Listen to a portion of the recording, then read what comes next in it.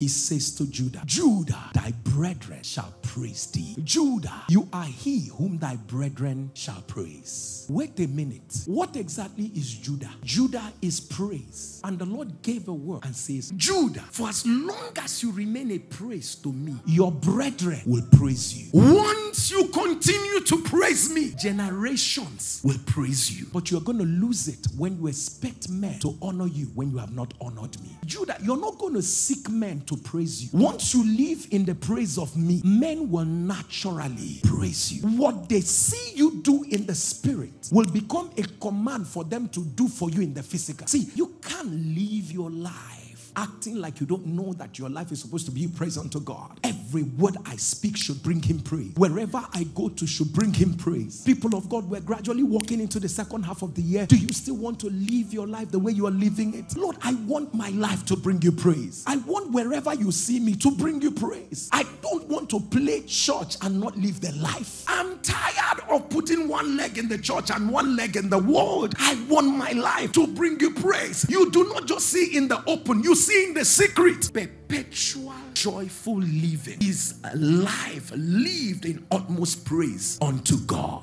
God, you must be happy with every word I speak. You must know that every sentence I'm making is giving you praise. As I make promises to my clients and I say to them, I will deliver in the next 3 days, I will know that I'm not cheating them. In the next 3 days, God helping me, I will deliver because I want this business to bring you praise. If anybody drives so wrongly in traffic, and I know that I may not say anything to you, but just one, if I do like this is enough. But as you are trying to bring out that hand, you remember you are supposed to be a praise unto the Lord. Just convert it and just do it like this. Father, I give you all. Because everything about me has to give you praise. Says you feel all I want to do now is to tell that man, you be weary. You are mad. And once you comes out, turn it to you are a faithful God. Because all I want to do is that I want to give you praise. How many look at your neighbor and tell your neighbor, you are a praise unto the Lord. If you understand it, thunder a louder amen.